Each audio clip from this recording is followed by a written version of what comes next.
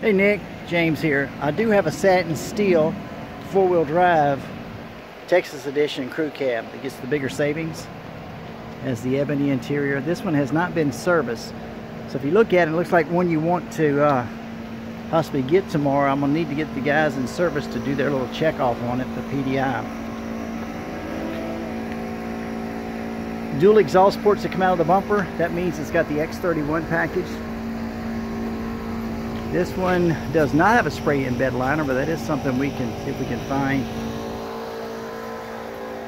Not sure why it doesn't. Oh, this one does not have the collision alert system.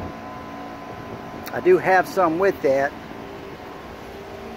This one MSRP is at $57. I think we're able to do a $13,000 discount if it's a Texas edition. But it's mainly the color that I think you like. Let me know what you think.